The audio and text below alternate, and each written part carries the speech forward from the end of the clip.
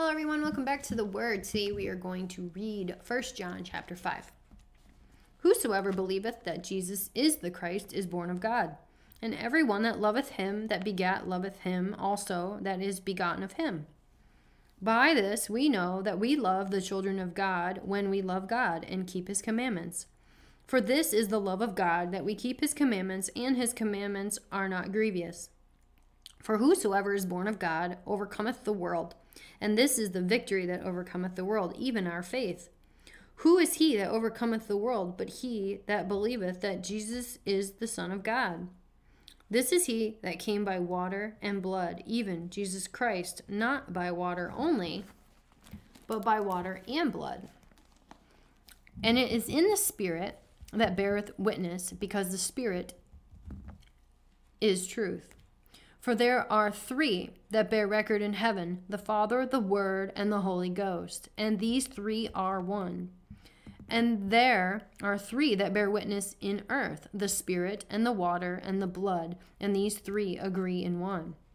If we receive the witness of men, the witness of God is greater. For this is the witness of God, which he hath testified of his Son. He that believeth on the Son of God hath the witness in himself. He that believeth not God hath made him a liar, because he believeth not the record that God gave of his Son. And this is the record that God hath given to us, eternal life, and this life is in his Son. He that hath the Son hath life, and he that hath not the Son of God hath not life.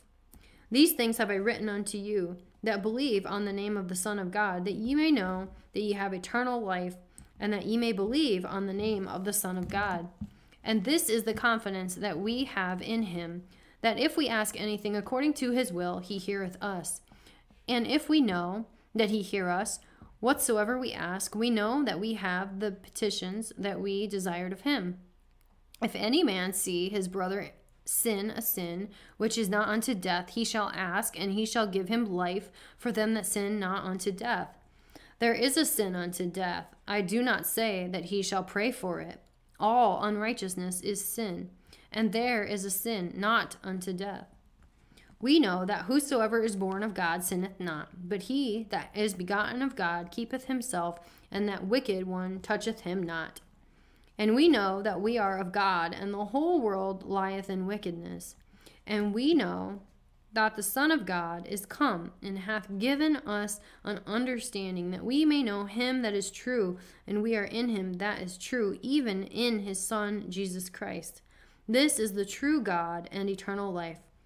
Little children, keep yourselves from idols. Amen. That is the end of 1 John chapter 5 and the book of 1 John. Come back next time to see what book we read next.